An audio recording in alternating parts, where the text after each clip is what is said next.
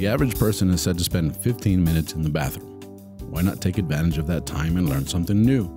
Presenting the 15-minute podcast on weird facts, crazy details, and funny particulars that you'll be able to enjoy while you're taking on your free time. Welcome to The Shit with Sam Butler. Welcome to another episode of The Shit Podcast. Thank you guys for joining me once again. I have a very interesting topic. I know the set looks different. Maybe the audio isn't the best. I apologize, but due to work circumstances, I couldn't make it into the studio this week, but I didn't want to leave you all without an episode. So I'm doing what I can. I have my friend Luisardo Garcia helping me put this together here at home. Welcome to my home. With that, we're going to talk a little bit about an interesting article that I came across about a Mexican boxer. And I didn't know this history. I'm a fan of boxing. I like boxing. I didn't particularly know about this boxer. And it's a very, very interesting shit podcast because this guy was the shit. We're talking about a guy named Jose Huitlacoche Medel. Now, I know a lot of you guys that speak English might not know what Huitlacoche is. And that's fair. It's fair. It took me a while to figure out what Huitlacoche is. And I had to actually research what that was because that's his nickname. And his nickname was given to him by his trainer. But what is Huitlacoche? Huitlacoche is actually a fungus that grows on corn. And this fungus is a dark blue, almost purple color. So this particular boxer's skin color was dark brown, almost a hint of blue and purple in his skin color. So his coach named him or gave him that nickname, Huitlacoche. Now in Mexico, people eat Huitlacoche. They take the fungus off the corn and they make some delicious quesadillas with it. They make tacos with it. And I had the privilege of going to Mexico and actually trying it. I was a little hesitant because it's a fungus that grows on corn and it sounds disgusting. But let me tell you, it is delicious. If I could describe what it tastes like, I'm going to tell you that it tastes like portobello mushrooms. That's the best example of what I found it to taste like. And they'll chop it up and they'll put it on a skillet and throw it into your quesadilla with some cheese, and it's like having a mushroom and cheese quesadilla. It is delicious. One thing that is amazing is that in other cultures, like for example in France, when they get that fungus on their corn, they just burn down their fields and start over because they feel that fungus is a parasite. It's an invader. And in Mexico, being the experts that they are with corn and the history of corn, somebody somewhere decided this is something we might want to try and eat. They were successful, and because of it, there's a delicious food out there called Huitlacoche. That being said, Jose Huitlacoche Medel was a boxer, 1950s to the 1970s, from Mexico City, from one of the toughest neighborhoods in Mexico. The neighborhood is Tepito. Now, this neighborhood is renowned for being rough. It's renowned for being tough. It's actually considered the neighborhood of the forgotten ones. And when you do a little research about Tepito, you realize that this is where all the people that didn't have a place to go, that were displaced during the conquests, during the invasion of the Spaniards into Mexico, all these people kind of somehow ended up in this neighborhood. And the neighborhood is known as a neighborhood of all the forgotten ones. Now, it is a very rough neighborhood. But that's kind of a bad rap. I had the privilege and pleasure of actually going there and enjoying some food and drink and so on and so forth. And it's a rough neighborhood. I would equate it to maybe like the Bronx in New York. Maybe the South Side in Chicago. It's rough, but one of the things that it's renowned for is its hardworking people. They have all kinds of swap meet type setups where they have booths and street vendors and anything that you want to buy. They're very well known for knockoff stuff, so you can get some knockoff Jordans, you can get some knockoff bags, you can get it's the capital of knockoff stuff in Mexico, but the reputation of its people being violent and rough is one aspect of it, but the other reputation is that most of the vendors there, most of the people that live in that neighborhood are actually very hardworking people. And Jose Huitlacoche Medel was not an exception. When he was a kid, he was a lemon or lime vendor. He was selling limes on the street. And when he started boxing at age 17. He becomes this phenomenal boxer. He's considered to have the best left hand in history of boxing. And this is from scholars in the art of boxing that have said that he had the best left hand. Now, you think this is a phenomenal boxer. He starts boxing and he starts winning, but actually, in his very first professional fight, he loses.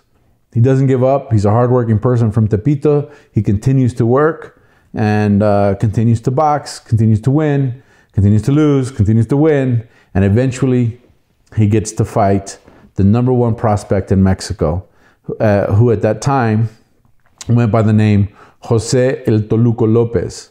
Now, Jose El Toluco Lopez was also came from a very poor neighborhood. He actually worked as a bricklayer or a brick mason, which in Mexico has the stigma of being the bottom of the barrel labor job you can get. Being a bricklayer it's got a bad stigma. It makes people think that you're poor, that you're from a poor social class, that you're just very, very poor. It's very hard, intensive labor to be a brick mason. If you've ever had to put up a wall or set some bricks, you realize that it's rough on your hands. The concrete, the cement mix, everything is rough on your hands. It's very acidic. And those guys are naturally strong from working masonry. Well, you have this brick mason, Jose Toluco Lopez, who is the rising star in Mexican boxing. This guy is everything anybody from a poor neighborhood wants to be. He's a guy that has made some money boxing. He's out there having a good time with his money. He was known for surrounding himself with women. He was known for living it up, partying. He was also a very generous person. He would often tip not 20% or 30%. He'd tip double what his bill was a lot of the time. So if he had a $10 bill, food bill or drink bill, he would tip $20. And that was something that people really admired about him. So here you have two rising stars in the Mexican boxing world, and they're finally going to see each other face to face, and they did. They were featherweight boxers, both of them, and they ended up fighting August 1st, 1959. Now, Jose Huitlacoche against Jose Toluco. And just to keep it simple, I'm going to go by their nicknames, Huitlacoche versus Toluco. So what happened?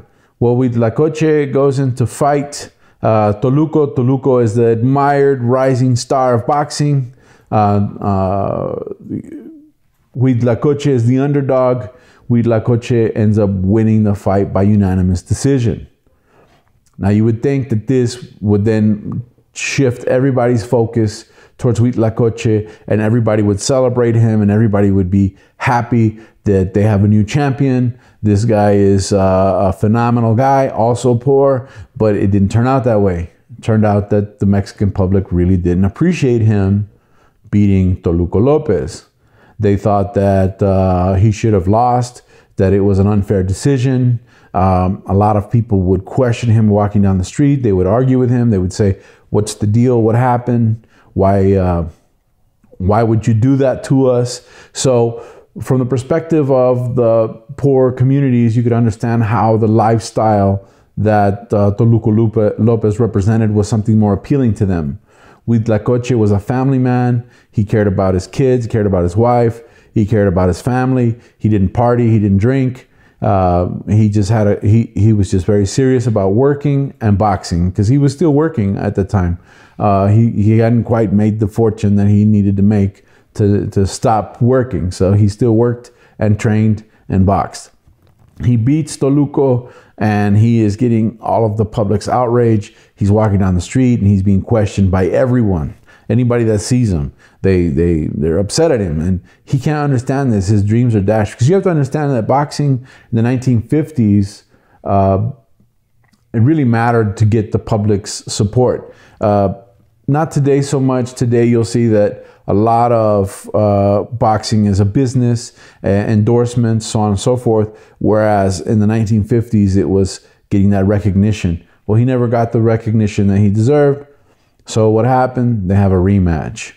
Yeah. So the rematch happened, and you would think, okay, this is going to set the record straight. They ended up fighting. I believe it was November 19th, 1960. What happened? Well, they both accepted a 12-round match, and Huitlacoche knocks out Toluco Lopez in the 6th round. So he has he defeats him in 6. I believe, no, it was the 7th round.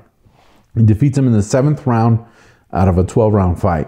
So now for sure, the Mexican public is on his side. They have a new champion. They're happy. He proved himself, right? Wrong. Their outrage and their disgust for him grew even more, to the point to where he decides, I'm done with this. I'm going to go live in Japan. Why in Japan? I don't know. I tried to find articles about it. Why decide to go to Japan in the 1950s, 60s? I don't know why that was appealing, but he decides to go to Japan, and he decides to box in Japan professionally. You would think, well, poor guy. I mean, he's a foreigner now fighting in another country, in another language. He's got to learn another language. Well, he ends up fighting the rising star in boxing at the time, the champion from Nippon, Japan.